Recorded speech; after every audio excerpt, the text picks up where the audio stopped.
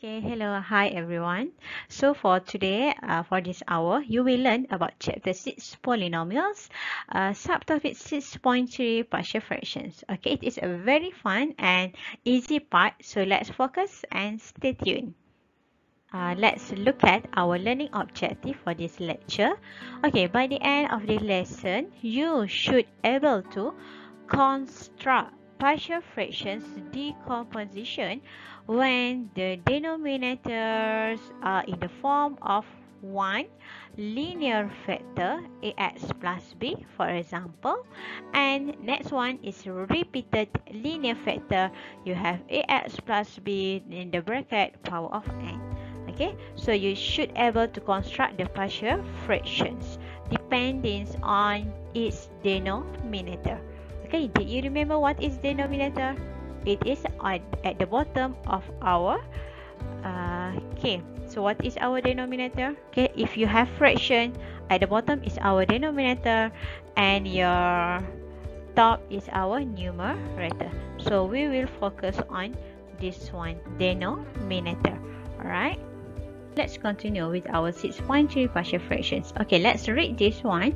Two or more proper fractions can be combined to give a single fraction. Okay, so you can see here, this is our single fraction. Okay, you combine by using the plus and minus there. Okay, next one, equally, a single fraction can be expressed as a sum or difference of two or more algebraic fractions. For example, okay, here you have the single fraction here. Okay, you use plus. Okay, so what is 1 over 3 and 2 over 5? It is known as partial fractions of 11 over 5. So your 11 over 5 is your single fraction there. Okay, so the green one is our partial fractions. So that means that partial fraction you have more than one fractions, that you will either use sum or difference. Okay, so next, let's stop the highlight. Okay, for example, we have our next example here. Okay, you have example 2, x minus 6 over x bracket x minus 2 is equal to 3 over x. Alright, and minus 2 over x minus 2. So what is this 2? These two fractions are known as partial fractions of x minus 6 over x minus 2. So what is partial fractions? It is more than one fractions and you combine it, either use plus or negative. That's what we are going to build. We want to construct our partial fractions. Okay, let's look at the definition of partial fractions. Okay, a fraction can be expressed or decomposed as the sum of two or more separate fraction. Okay, expressed or decomposed. So partial fractions ini adalah sebenarnya you punya this one. This is your punya partial fractions. That's what we call it. Either it is your sum or minus. So this is called as partial fractions. And here, what is our main summary for this part is you please focus on the denominator of a proper fractions. Okay, denominator as I said here. So this one is your, okay, let's use the pen. This one is your denominator.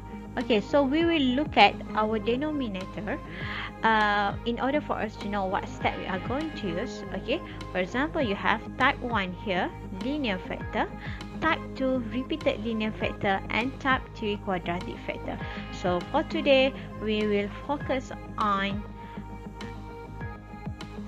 type 1, okay, linear factor, and type 2 repeated linear factor in order for us to solve the partial fractions. Alright. Okay, let's continue with type 1. We will focus on linear factors in the denominator.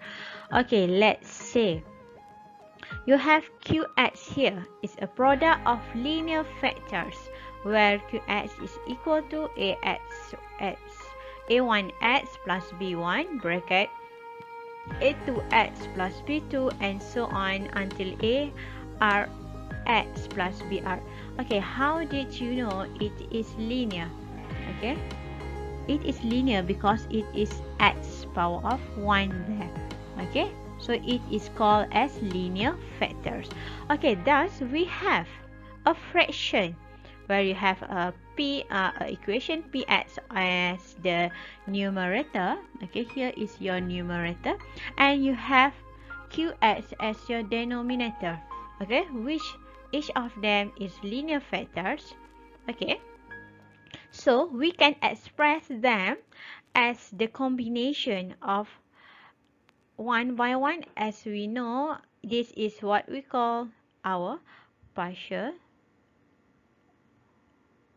fractions. Okay, where you separate the linear factors there. Okay, you separate the linear factors there.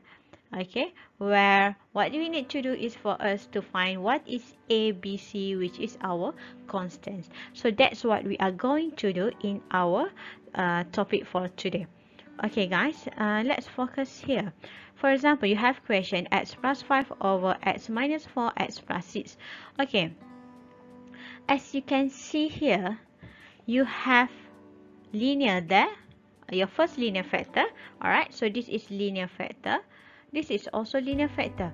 So your first thing is actually you have to separate them and use the constant. You can just write that them one by one as linear factor with a constant a over the first linear factor plus another constant which is we notated by b over the second linear factor. Okay, so here is our first step.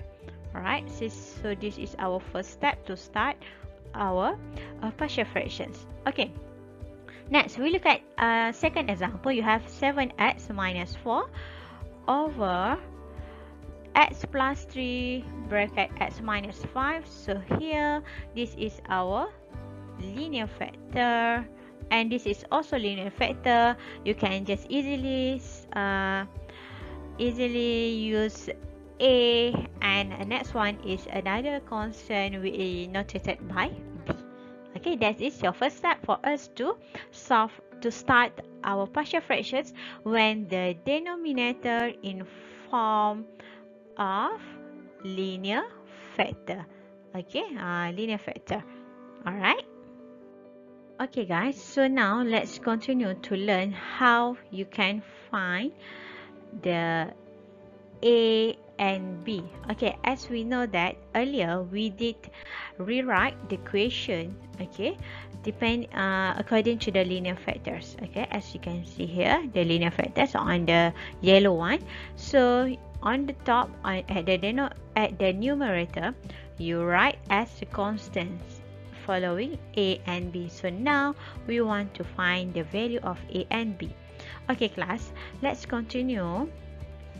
This is the equation. Okay, this is the equation, the white color. Okay, as you can see here, for a and b, it has different denominator. So in order for us to find a and b, we will multiply both top and bottom with another linear factor. Okay, as you can see here, you already have x minus 4. So you will multiply with another linear factor, which is, let's come from the original denominator, it is x plus 6, top and bottom, and here x minus 4, top and bottom. So what we do here, okay, for this one, you just because we already multiply with one another, so you will end up with the same denominator as the original equation, as you can see here. So just multiply at the denominator, at the numerator.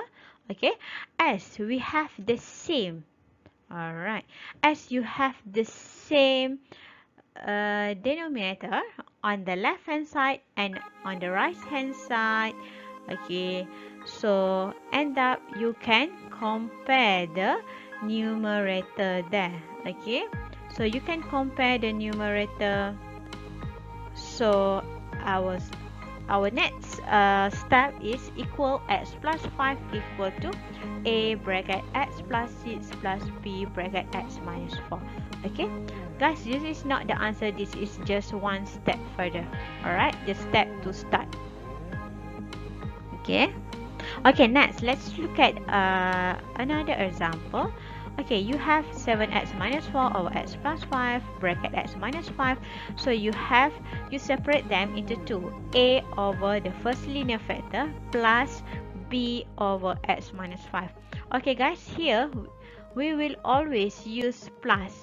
Okay, you will always use plus, positive there. Okay, I like here. We will always use positive tambah kat situ. Okay, so but the final answer not always be positive. It depends on our calculation. Okay, so we multiply with another linear factor, top and bottom, so your n will end up with the same denominator on the left hand side and on the right hand side. So next step, you can compare the numerator. Okay, so you get the one inside the green box. Okay, this is for the step for you to start for us to find a and b. This is not the final answer yet. Okay, it's good enough.